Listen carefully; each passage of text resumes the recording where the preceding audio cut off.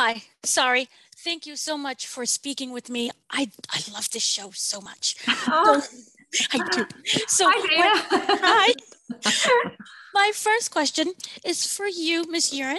Kwan is a survivalist. Without spoiling a lot of things, we're going to go with survivalist. Yes. She loses a lot of things. But I was wondering, there's a lot of things that happen within the first episode, especially to this character, all at once. Yes. Will there be a time and a moment for her to process it all? For her to breathe. Yeah. There is a time for her to breathe. I will say that. I'm not going to say when, but she does get a bit of a reflection, a bit of a lesson, and she's able to channel everything that she's grieving and her anger and her frustration of this world and these people around her, the Covenant, and channel it into something stronger for herself. Can you say what she gains from any kind of relationship with Master Chief? I think she gains a little bit of closure with Master Chief. And I think she also has a little bit of like, there's someone out there in space, and I feel like I can always call him if I need to. Right. Kind of ends that way. That's all I'll say.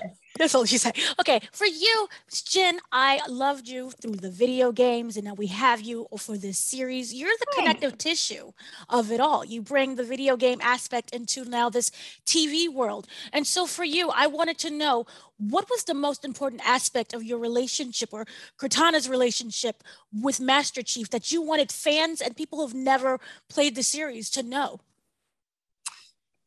It's an interesting budding respect for each other, right? I mean, they both are so powerful and need each other in the end. You know, in the games, we recognize that pretty early on. This takes a little bit longer to help us find that, for them to learn to respect each other. And I want the audience to know that I am just as powerful as Master Chief. Yeah. Cortana is just as strong and mighty. Say it one more time. Yeah. No, because you've kind of been in the voice of this character for so long, was there anything with this adaptation that you wanted to change? Either through the approach, through the voice, anything that you can say? Oh, that I wanted to... you know, things are slightly different. That's all I'm going to say. Things are a little different. Her origin is slightly different, as you know, from seeing the first couple episodes. So, and that was fun to explore. And her motivations are different. And to me, that was enough, frankly.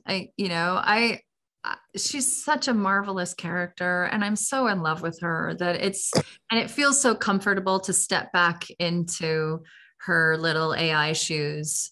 But it's fun to get to do different things as Cortana, you know, to have these different experiences and to do them in a different way. So that was a fun, exciting challenge. Yeah. Right. So for both of you, if you could sum up Halo in one word, what would you say? Badass. What would you say? Chaos. Both words. That's chaos. That works. Thank you so much. It's been a pleasure to speak to you both. Thank you so much. Have a great day. You too.